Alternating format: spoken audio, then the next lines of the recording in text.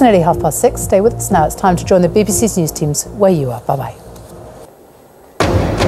Good evening, I'm Claire Summers. Welcome to Wales Today. Tonight's headlines.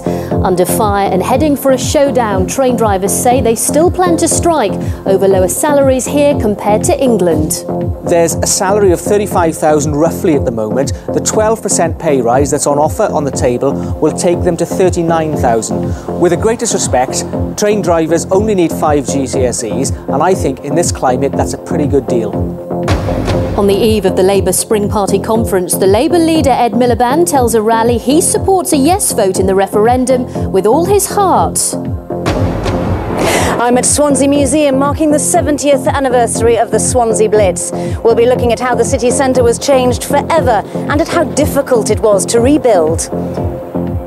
Well, the Germans targeted the retail centre of Swansea, and St Mary's Church was particularly badly damaged. The roof caught fire and fell in and had to be significantly rebuilt in the post-war period from the 50s onwards. And it's a sellout. The Wales football team will play to a packed Millennium Stadium for the first time in 5.5 years.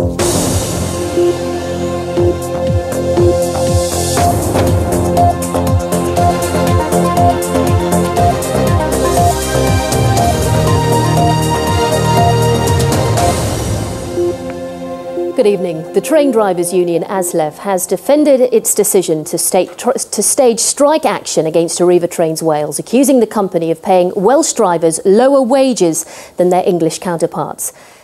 And that is Wales Today. All through the weekend there'll be events to mark the 70th anniversary of the Swansea Blitz. At 2:30 tomorrow, a special remembrance service at St Mary's Church. But for now, from all of us on the programme, goodbye.